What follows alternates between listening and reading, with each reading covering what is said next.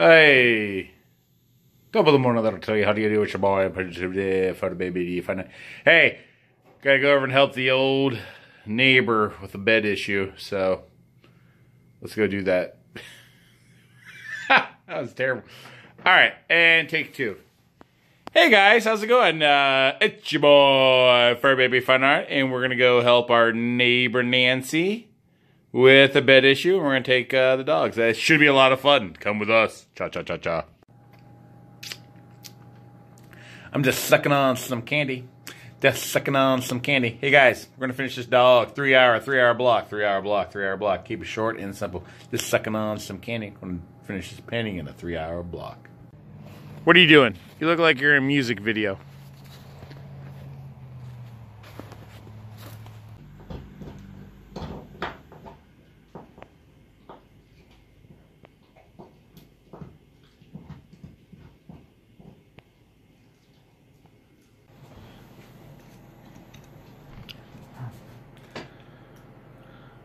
Are we rolling?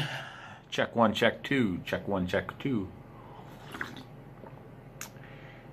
Greetings, everybody. Sitting here thinking about how, so we're recording something and you're watching it. And so I was thinking about like 20 some years ago when I was in high school, how my mom had a VHS camcorder recorder. So she would show up to my high school events and record it on a tape. And then I was thinking about how my uncle, who's a bit older, didn't have that. His parents didn't have, the technology just didn't exist. What do you guys think about that? Do you guys ever think about the way that recording has evolved over the past 20 years? The last thought is that even though my mom had a camera and recorded it on a little tape, I don't have those tapes, and if she handed them to me, I have no way to watch them because that technology, I don't have a VHS player.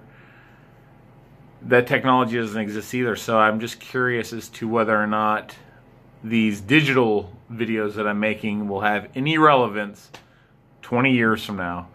There may be no Facebook, no YouTube. Even the internet could be something that we can't even comprehend. What do you think? Let me know.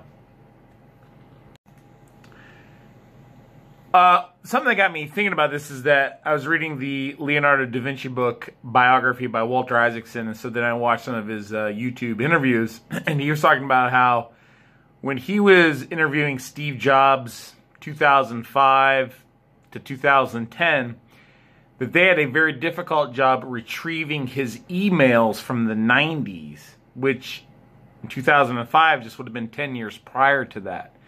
And so when we think about the permanency of digital technology, it's actually not as permanent as what we think, and it may be harder to retrieve digital stuff in the future than what we think.